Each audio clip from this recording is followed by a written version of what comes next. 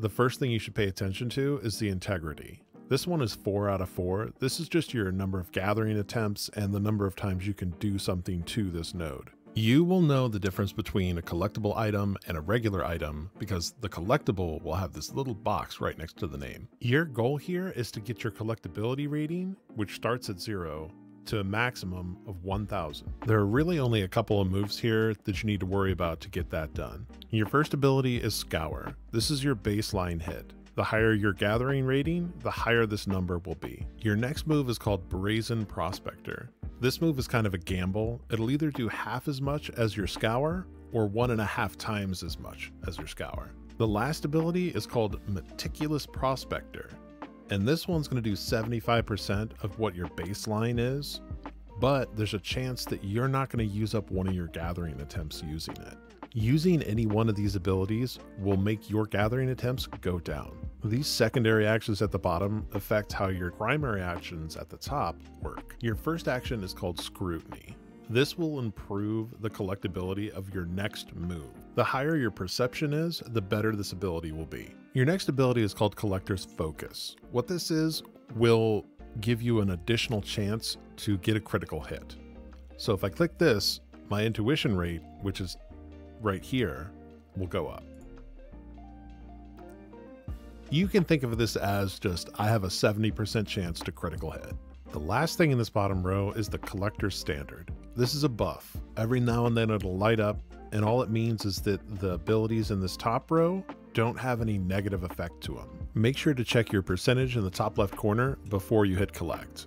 An easy way to get 1000 collectability is to start by just using Scrutiny and Collector's Focus, and then use Meticulous Prospector to try and not use a gathering attempt. It didn't work for us there, so we went down to 5 of 6, and we'll try again. It didn't work again, but we're still raising our collectability. One last time to raise our collectability to 1000, and then we'll just collect the remaining 3.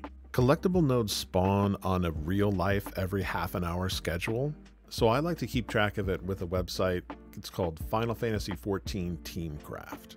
There is a app within game to keep track of these things, but it's really clunky and kind of hard to use. If you go to this site, and I'll link it down below, that has maps, alarms, it tells you where to go. There's all kinds of other good stuff in here too. Highly recommend. Custom deliveries can be done weekly, and they can net you a ton of scrip in a very short amount of time. There are a handful of NPCs around the world that you've already met through your MSQ that just want items collected for them on a weekly basis. I'll leave a link below to where you can unlock all these NPCs. When you go to turn in your collectible, there are 3 different tiers of rewards. This is why it's important to go for 1000. Once you have your scrip from your turn in, there should be a scrip exchange person right nearby. This is where you get your Folklore tokens to get the really big money makers. You're going to need a whole lot of these Folklore tokens. We're going to buy them up and go next door to the Splendor vendor.